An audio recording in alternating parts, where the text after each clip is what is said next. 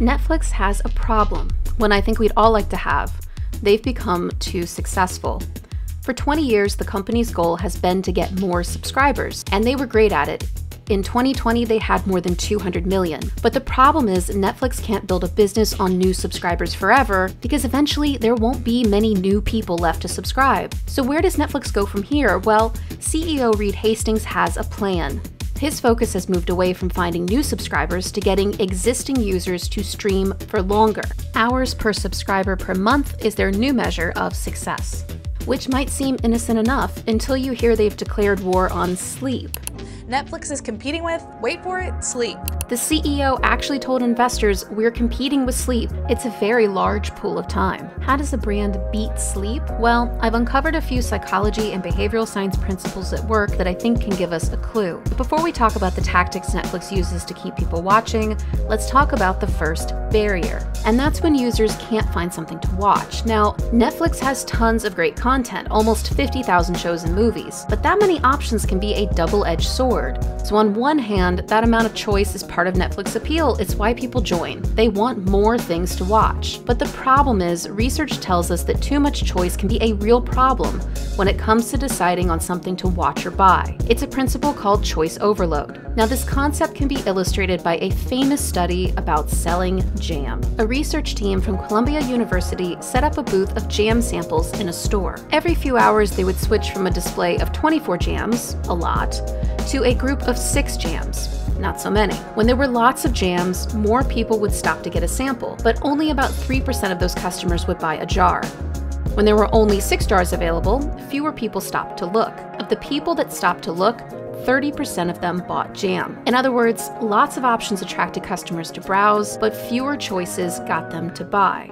So what does selling jam have to do with watching movies? Well, Netflix knows it needs to land the size of its library to attract customers, but then it has to help narrow down those choices enough that users can quickly decide what to watch. You can't stream for longer if you never start streaming in the first place. So that's our first lesson. Avoid choice overload. If there's too much choice, you'll attract people to browse, but you'll never get them to commit to buying a product or streaming a film. How did Netflix get so successful that their only rivals are themselves and sleep? And now that they're at war with nap time, how do they plan to win?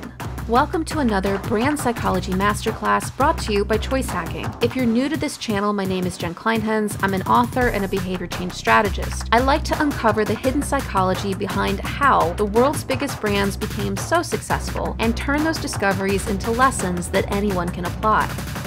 In this video, we're going to break down a few of the ways Netflix used psychology to become the world's biggest streaming platform. So let's get started. If Netflix wants users to stream longer, there's basically 3 ways to do that. Number 1, as we just discussed, they have to narrow down a user's options so they'll be able to pick something to watch. Second, Netflix has to show the right content at the right time for the right user. And last, they have to present that content in a way that makes you start watching and keep watching. So let's talk about how Netflix uses psychology to show users the right content at the right time. They do it by personalizing their experience. Why? It's down to a behavioral science principle called the cocktail party effect. It was coined by cognitive scientist Colin Cherry, and he discovered our brains can tune in to conversations where someone's talking about something we care about, like ourselves. If you've ever overheard someone talking about you to their friends, then tuned into their conversation to see what they're saying about you, you have experienced the cocktail party effect. And something similar happens when you see a movie or a show that's relevant for you. Maybe it features an actor you love or it's a genre you enjoy. You pay more attention to it because it's relevant to you. Netflix believes in personalization so much that it doesn't think of itself as having a single product.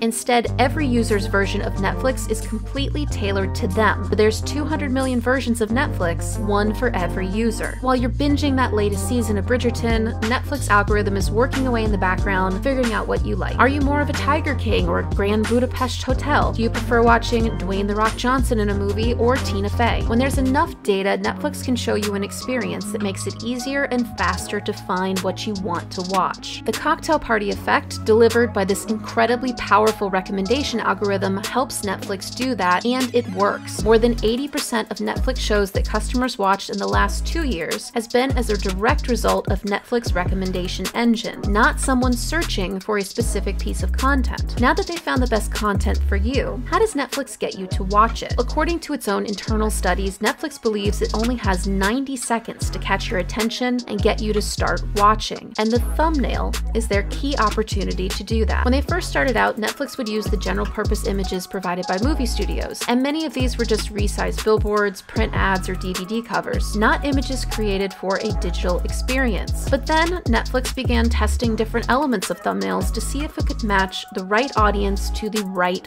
thumbnail. After thousands of experiments, the tech team developed 3 insights about what makes people click. First, faces that show emotions that align with the title. So a person screaming if the subject is horror or laughing if it's comedy will drive more clicks. Second, when a thumbnail shows a famous or polarizing character, it performs better. For example, showing the villain Voldemort's face would perform better than showing Harry Potter's face on a thumbnail because people either love Voldemort or really hate him. And last, different images do better in different parts of the world. That means artwork has to be customized depending on where a user is located. So that's our second lesson. You have limited time to grab a customer's attention. Use the cocktail party effect to show users the right content at the right time to drive action. Now let's stay on this question of how Netflix presents content in a way that makes you start watching and keep watching. When a user browses the Netflix homepage searching for something new to watch, they're actually evaluating risk. So if you're doing a little bit of Netflix and chill, the psychological risk is probably pretty high. But even if you're just eating pizza on the couch on a Friday night, you still don't want to risk ruining your night with a crappy movie. And when it comes to risky situations, one of the most persuasive psychological principles out there is called social proof. There are some other videos on the channel that go in depth about social proof, but basically the principle says when it comes to trying new things or taking a risk, we prefer to make sure other people are doing it first. And the more other people are trying something and liking it, the more we want to try it too. How does Netflix apply social proof?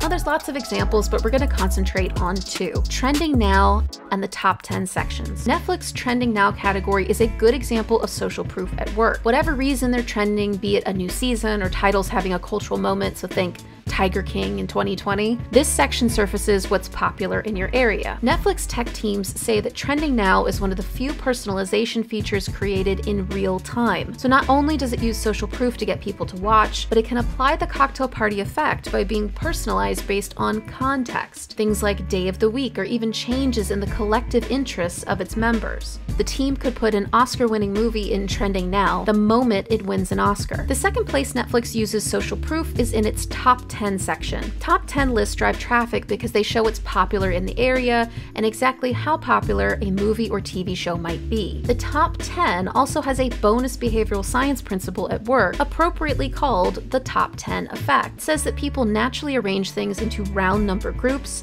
and everything outside these groups is considered inferior. In other words, top 10 lists naturally grab people's attention and their interests. And that's our last lesson. We're all afraid to try new things because trying new things is risky, but you can use social proof to help users feel like everyone, except them, has seen this movie or show and they love it. That way, it won't feel so risky to click on a title and commit to watching it.